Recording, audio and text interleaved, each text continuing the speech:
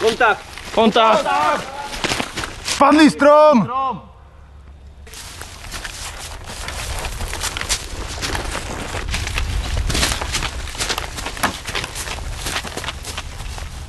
Crew! Na místě! Kryje Alfa vpřed!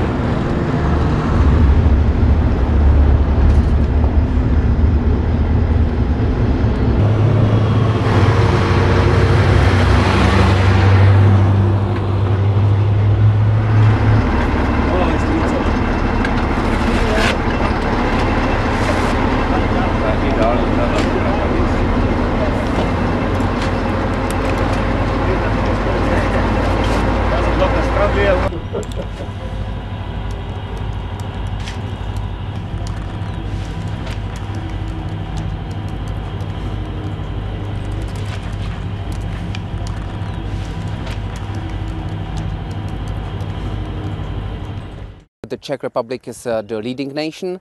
We are in charge of this multinational battalion, and our international partners, we have the units from Germany, Slovenia, Slovakia, and also from United States of America.